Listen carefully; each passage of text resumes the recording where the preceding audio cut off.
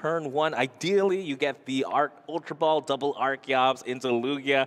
Everyone loves to see that, but right now, just an energy attachment. Let's see if Rowan can respond here. Looks like Cramomatic into an Escape Rope might not have a strong start as well. Seems like both players are struggling a little bit here.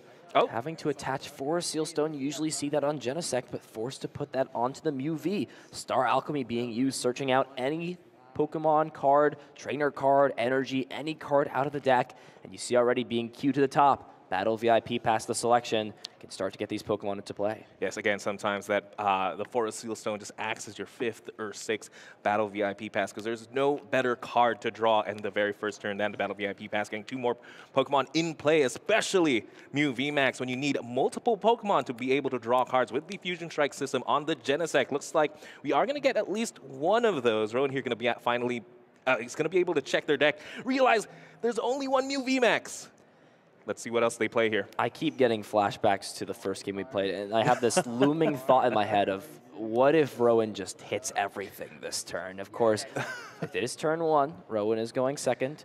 We could see something like Fusion Strike system drawing into a bunch of cards, and you saw Rowan considering grabbing that Meloetta to utilize this Alessa Sparkle in hand to put energies on. Instead, understands Regan did not put a Lugia down. He will not be dealing more than, I guess, Cragalanche with a double Turbo Energy can deal 120 damage next turn with weakness. But that's it. Here we go. Fusion Strike system. 1 card. It's a Genesect. That means Fusion System can be used again for 2 cards here with Fusion System. Oh, did something happen? Looks like Rowan did draw a card there while still having 3 cards. Again, you can draw up to the amount of Fusion Strike Pokemon. So quick judge call there. Very unfortunate to see. But you know what, Ethan, I just want to talk about that real quick. You know, I was looking at this matchup, and in my mind, I was thinking, okay, you know what, Regan should have at least a turn, but I totally forgot for a second that this is the Meloetta version, which has the capability to take knockouts on the very first turn. So Rowan actually had it was a real possibility for Rowan to win right here, right now. So unfortunate, too. The next card being Genesect 1, but number 2 is, as you see, Rowan progressing here. Like, he had the switch in hand to burn the card to fill up this Genesect system, but just instinctively forgot to play it. And this is going to make a pretty big difference here. Putting this prize penalty aside, right? You're only getting 1 card off this Fusion Strike system. And it might be different, you know. They did have to shuffle the deck. That means it's not the Genesect. Looks like we are going for an energy mix. An attack I haven't been able to say in a minute, despite Mew being in the meta. Again, able to attach an energy from the deck. And looks like just grabbing 1 more Fusion Strike energy. Yeah, we've been seeing no energy mix now that the double Turbo Mew version has been so popular. You don't play any Psychic Energy in your deck, so can't really utilize that attack unless you're copying. And usually if you're copying that attack, things aren't going your way. What is in the hand here for Regan? Regan has a research. That means there is a way, but there is a lot. That's a lot of resources, but one of the things discarded is going to be that Archeops. That's where we'd like to see it. Let's see if they can draw to at least, they need at least 2 Lugias here, I think, just to be a little safe. Tails does mean you do get 1 Lugia there. You see updated there. Prize counter Regan will need to take 2 fewer prizes to win this game. And I mean, we keep mentioning it here, but if there's any place you really don't want to make a mistake, it's top 8. And usually this would be such a big advantage in this matchup, but the fact that Regan essentially started to turn off could mean that if Rowan is able to pull together some knockouts quickly, keep pace in this matchup, try and get ahead, the prize penalty may not matter. Exactly. I think the 2 prize penalty just kind of balances out the fact that Regan did not get a Lugia turn 1, right? So it essentially gives him back a turn here as we see another capturing moment, grabbing the Lugia V-Star. Do we have access to another? This has to be Tails.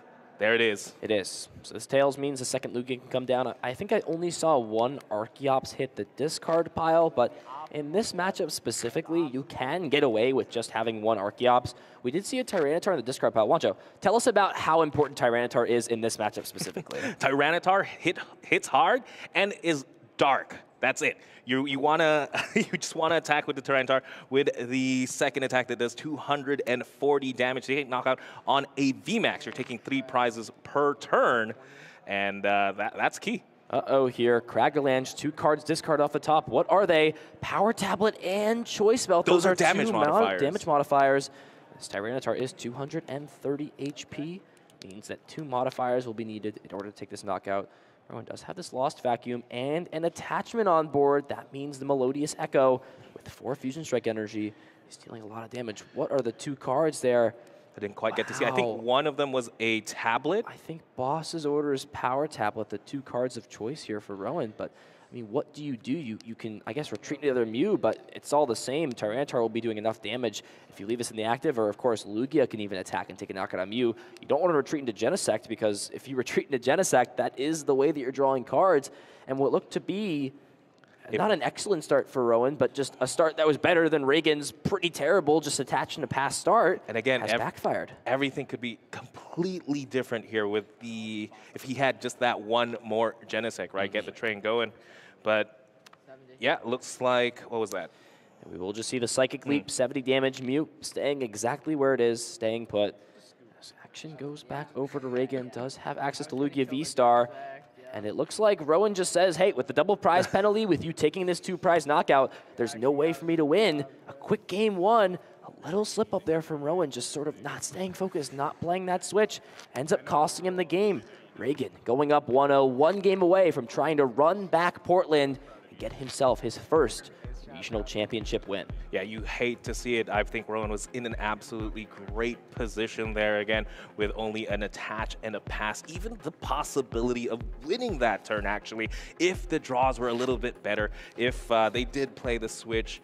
But I'm sure Regan just breathing a sigh of relief here again by not dropping that Lugia. They might have been thinking already, you know what, it might be time to start thinking of game 2, but you know what, I'm sure they're happy to get that game.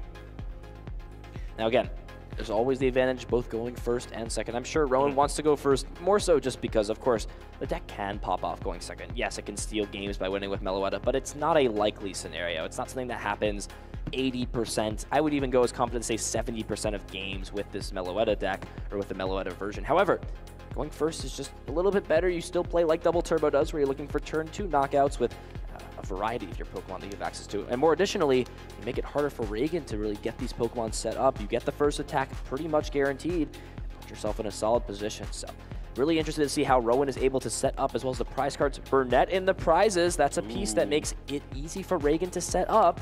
A couple of stadiums in the prizes, Path to the Peak and Crystal Cave there. I think Path to the Peak actually is pretty big. Yeah, Path to the Peak is good in Rowan's list. He is playing the 1 copy. The problem is there's nothing like Judge to disrupt that early on, and I feel like if there's any time you want to play Path, you want to play it early on before your opponent is able to utilize Summoning Star. And you see Rowan, just the body language is really signaling to me this hand is not solid. If you have Battle Pass, you slam that card down. If you have anything else, it looks like it's going to be a painful discard off this Ultra Ball, getting rid of Penny and Boss. But even if there's just a single Pokemon coming down, you need to have these opening explosive turns. You need to utilize those Battle Pass, or they're going to clog your hand up later and come back to bite you. Exactly. There's a, you know what, if there's a Fusion Strike system, there's a way. If you can somehow burn your hand down to at least no cards, you can potentially draw 2. There's still a chance you draw into those Battle VIPs, those Forest Seal Stones. So I won't count the turn over just yet until we see the hand. But definitely not how you want to start this. You definitely want those Battle VIP passes. Oh, wait, no, there's one. Hiding from us here, the camera moved over a little bit. Let us take a peek as we see Battle VIP pass come down. I think more so for Rowan, just getting rid of Boss's Orders on turn 2. And even the Penny. Penny's not as relevant in a matchup like this. It's great against things like Lost Box. It's great against decks that are trying to trap your Pokemon. We've seen the Mawile strategy to sort of trap a Pokemon in the active spot that can't attack. Things like that. But more so the Boss's Orders, I think, going down. And more so, there's still a few cards left in Rowan's hand. Maybe things that can't be played, like those supporter cards on turn 1. They start to clog the hand up. This is what we talk about with this Fusion Strike build. When you're playing cards like Fusion Energy, like Alessa Sparkle, these cards, you can only play 1 of them per turn. It's not as easy to dig through your hand, discard all these pieces, and draw. That's one of the reasons people sort of started to gravitate away from this Fusion Strike build, because it's a little bit less consistent. Definitely, especially since we're in a world now without Quick Ball, a lot less discard potential. We've seen it in the past, in this tournament, where people have actually started depending on the loss of vacuum to really get cards out of the hand to start drawing. But right now, it looks like Rowan's drawing pretty healthily here. Does get the DTE onto the Mew V, a 3rd gen. This is a good board. Beautiful this setup. is a Mew board. Things have worked out well. Rowan was able to get that turn 1 energy drop. has access to Choice Belt in hand potentially as well.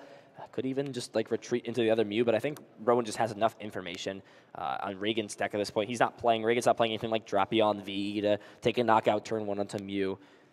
So looking at Regan's hand here, actually he doesn't have much else. He did top deck into a Nest Ball, so should be able to at least get a second Lugia, which is definitely something you want to see. Does have the Capturing Aroma, could possibly get the get Tails here and get Luminion, which is possible. That might be the case because, again, hand is not looking too good. Now that I'm thinking about the matchup a little bit more here, in my mind, I was thinking this was still a Mew because I did see the Path of the Peak. I was expecting Path and Judge. That is the key to beating Lugia. But since we're, again, the Path is prize and no Judge, that means you're really just trading blows with this Lugia. And I'm starting to think you really have to depend on that Meloetta to at least take a 2 prize as well, because your goal here is to attack possibly with Meloetta into a Mew, right? You want to make sure you have 3 attackers because both these decks really hit hard. They can trade quite evenly. Again, with Regan's 2 Tyrannitars and the Lugia V-Stars. Yeah, these are big Pokemon. Big indeed. It's one of the ways you try to play that's a little bit differently. If you go second, you still get the first hit in with Meloetta, and if you go first, of course, you're attacking before your opponent does. Nest Ball being played. Looks like Luminion was grabbed off that Capturing Aroma, so supporter card of choice. But again, Luminion's just a card in this matchup where it is a double-edged sword. Sure, you get setups. Sure, you get your supporter cards to draw cards, and sometimes it's necessary, but there's always that risk, right? It has the same HP as something like Tapu Lele years ago, but the game has just gotten bigger and bigger in terms of Pokemon. Does have Ultra Ball, can get rid of a few resources. That V-Guard Energy is playing 3 copies, so still having 1 in the hand. The last one being prized, though, could be a big deal down the line. As Professor's research is grabbed, we'll see at least 1 Archeops in the discard pile, but because there's no Burnett, 1 more has to hit the discard pile if we're going to see a Summoning Star for 2. Again, I mentioned earlier that these players are going to be trading blows left and right, and the way to really get ahead of the game is to be able to take a blow. And one way Lugia really has the capability to do that is with those V-Guard energies. So seeing 1 in the discard pile definitely hurts, and then 1 in the prize cards hurts as well, because right now this Lugia in the active has 250 HP. That means Rowan has to find some damage modifiers. Well, sorry, effectively 250 HP, so Rowan has to find some damage modifiers to take this knockout, at least a Choice Belt plus a Power Tablet potentially. And can you imagine a world where a Tyranitar also has a V-Guard energy and your Lugia V-Star has a V-Guard energy? I don't think there's enough firepower in Mew to be able to take those prizes very comfortably anyway, without having to depend on gusting around it. But you know what? If there is a deck that can take those big knockouts, it is going to be the Meloetta style version of Mew, since it does cap out at 280 plus some tablets. Right. So Capturing Aroma, grabbing Tails, failing as well that way. I think this is a pretty interesting situation here. You could grab a basic Pokemon just to have it out of the deck to not draw into it, but I think with the way that the hand's looking for Regan, just wants to have as little cards as possible. Looks like Serena, and you can only discard a maximum of 3 with that next turn. Smartly enough, off the Ultra Ball, grabbing that Archeops, can utilize Read the Wind, discard that card, draw 3, get some more firepower. But again, Rowan may possibly be the first one to hit into this, and a great supporter card to start the turn off. Alessa Sparkle, 2 Fusion Energy in play. It means that if there's an energy drop this turn, another Alessa isn't even needed to get to that max 280 damage with 4 Fusion Strike Energy in play. Yeah, Alessa Sparkle is such a powerful energy acceleration supporter, able to accelerate 2 special energy, specifically those Fusion Strike Energy, where we do see the 3rd Fusion Strike Energy drop. That means Melodious Echo is now doing 210 damage, which is a huge amount and does not have the drawback of something like Technoblast where you can't attack the next turn. Big Heads Flip can find any card out of the deck with this Cramomatic. What are you looking for here? You pointed it out, 250 HP on the Lugia. Do you look for the modifiers, or do you try to get aggressive with Meloetta here? I think you definitely want some modifiers here. You already have that attack, 210. There's a Forest Seal Stone. It looks like they search for whatever they want, really. Again, it's a pretty good strategy, right? Yeah, you draw first, right? You draw first with those Genesect Vs, and then whatever you're missing, that's when we use the tablets. Let's see how many cards. There's the Choice Belt. That means we're doing 240 damage. You just need 1 more damage modifier. And so I think the idea here from Rowan is kind of thinking ahead. What attackers are going to be used? What Pokemon are going to be used? And you pointed out a big one, Tyranitar. Okay, that has 230 HP. It's not too hard to knock out. You can knock this Lugia out with the Meloetta, and then that Luminion on the bench is looking primed to be knocked out at some point during the game, as long as it's not removed off the board.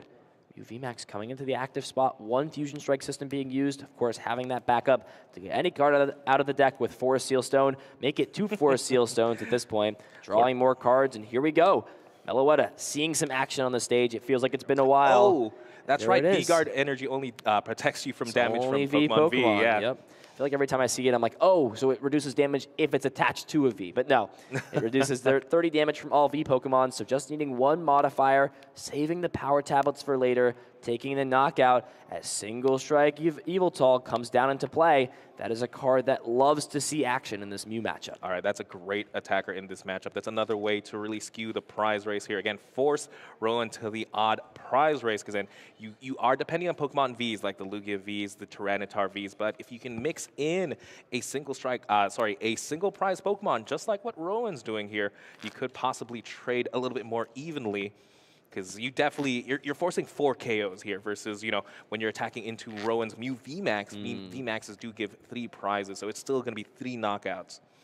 It's always so weird for me to see this card see play. I mean, you look at the text on this card, there is no text besides the attacks, beside the attack text, right? It has 2 attacks, it just deals damage, and there's no text on the card, but it's just for the sole fact that when you boost the damage with Single Strike energy, you hit 170 damage, and you're a dark type. Being dark is a great type to have right now in the Pokemon TCG. What do we find here? Finds Capturing Aroma. Will this flip heads? No, it's a tails flip. There's no Lugia V-Star. Regan cannot keep up with the amount of pressure Rowan has put on with this Meloetta. We're going to game 2. 1 game apiece here for both these players. And I just have to say, again, you can tell really that these players are just masters of their deck, right? It's sort of like chess, when you can start seeing the pieces start to fall into place. You can tell, you know what, there's no way out for me. This is, I'm thinking 3 turns in the future, there's no way I can win. Let's go into the game 3. I think I have a better chance going first. Let's do that. So we've seen a sort of weird set where something goes wrong in the early setup for both players. That game, Regan wasn't able to find Lugia V-Star. Game 1, Rowan wasn't able to get set up, get these attackers set up. Going into game 3, assuming things play out, who do you see as the MVP card for both Rowan and Regan to get prioritized and get set up as quickly as possible? Again, it's just a matter of setup, right? For Regan, I think for the Lugia V-Star decks in general, if Lugia V-Star sets up 100% of the time, I have no questions doubt for me. That's the best deck in format. Just like it was in the past. But right now, again, we're depending on Capturing Aromas, Messagoza to get those key cards, and it's a lot harder to discard the cards for sure.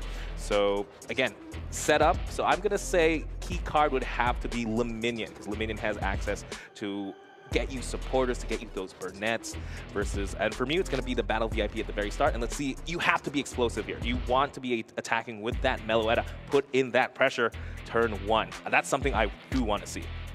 Power tablet in the prizes, not something you always want to see, but besides that, pretty tame. I mean, it's like any deck. You want to have all 60 cards in your deck. You've got to make some sacrifices when the prize cards come out. As Regan did take a mulligan. So 1 more card here for Rowan on that powerful going first, or going second, first turn. Make that 2 mulligans. Oh, and again, the more cards Rowan has to work with, the more likely it is we see a turn 1 Deoxys attack. We see a turn 1 Meloetta, Melodious Echo for 210 plus damage. You don't want to be giving these cards, but there's nothing Regan can do. You're just asking your deck, please, give me a good hand. Give me basic Pokemon. I do not want to help my opponent out any more than I am already. Exactly. I think, yeah, you if there's a deck you don't want to give extra cards to, is Meloetta turn 1 attacking Mew, right? You're just giving it more pieces. You never know. One of those 2 cards might have been the exact piece they needed. Let's see if Regan can finally draw into a basic, and hopefully not something like the Luminion start. Let's give him a basic that actually works here, and Yveltal might be a very good one right there. So I think Regan will be going first. Let's take a look at these prize cards here. Regan has got to find a Lugia V to start this game off. Here we go. Game number 3, top 4 here. The Hartford Regional Championships. Is there a Lugia in this hand? I think we're flipping. If Messagoza flips tails, there's no basic Pokemon. Oh. Flipping tails. There's no Lugia V in this hand at all. You can bench Tyranitar to prevent yourself from losing, but you want both of these attackers in this matchup regardless. You've now essentially not only gone second, but you now give your opponent the opportunity to take the first prizes against you as well. That's what I've been saying, Ethan. If Lugia can set up 100% of the time, it's the best deck in format. And that's just insult to injury. Say, yeah, you found nothing off that. I'm going to get a free Pokemon out of my deck by flipping heads off Mezagoza. Oof, let's see if Rowan can really set up that turn 1 Meloetta. Looks like they are eyeing it out there. It's going in front. Looking at the hand is absolutely beautiful. I think I saw Battle VIP pass. Yep. We have Cram-O-Matics, the Forest Seal Stone. Ooh, things are scary here for Regan.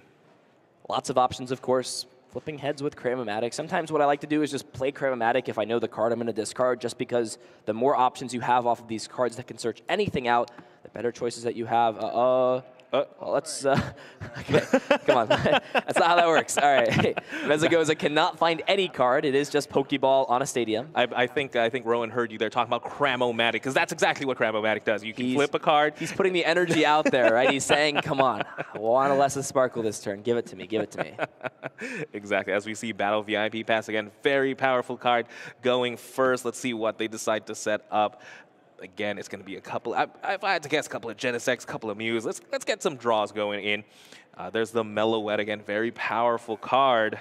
So optimally here, of course, Escape Rope is also an option. If you can find a way to knock out that Tyranitar, not only are you taking the first prizes, but you're taking 3 prizes on top of everything. I wouldn't mind taking knockout on the Eviltal as opposed to the Tyranitar. Technically, the Eviltal can attack this next turn and take a knockout on the Meloetta. That's true. Deoxys, of course, with that Photon Boost attack, able to deal 160 damage if there is a single strike energy, or rather not a single strike energy. It does have a single strike Pokemon attacks, but it feels like all the different types have finally come back after years. I remember that set being released a while back. Fusion Strike energy allows it to deal 160 damage.